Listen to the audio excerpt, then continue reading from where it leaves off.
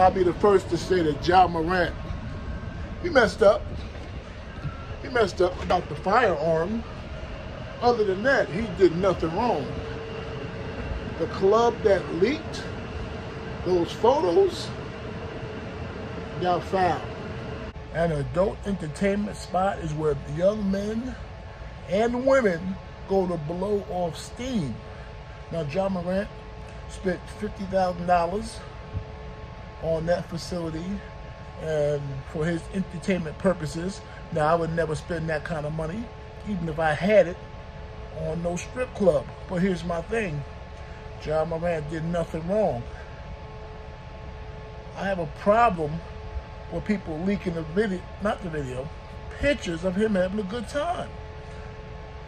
That's the one place where men go and women go to relax, chill, have some good wings, just enjoy beautiful women.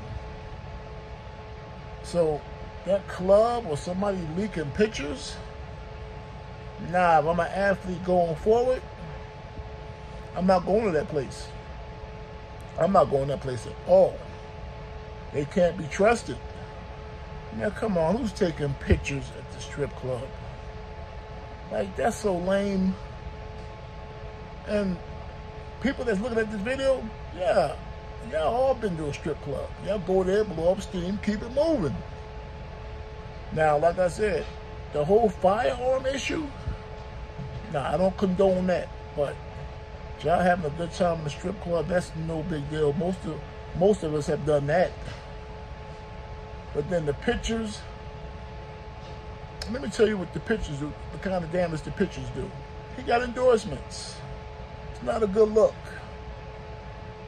It's not a good look for his business going forward. But he should be able to go there and relax. Not worried about people taking pictures of him.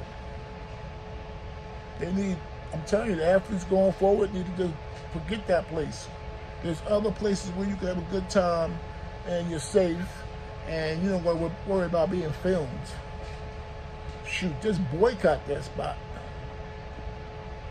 But you know good and well NBA players aren't going to boycott that spot. They're going to be in the area. They're going to want to have a good time. They're going to go right back up in there. Spending thousands and thousands of dollars. NBA players are going to be like, well, I'm not Ja Morant. I don't got to worry about that. I'm going to go there and have a good time. Then I'm going to come on home. But you don't know who's taking pictures. You don't know who's watching you. This is kind of a wake-up call. Like I said, I'm not condoning the gun at all. I'm not doing that. I am against people taking pictures in strip clubs.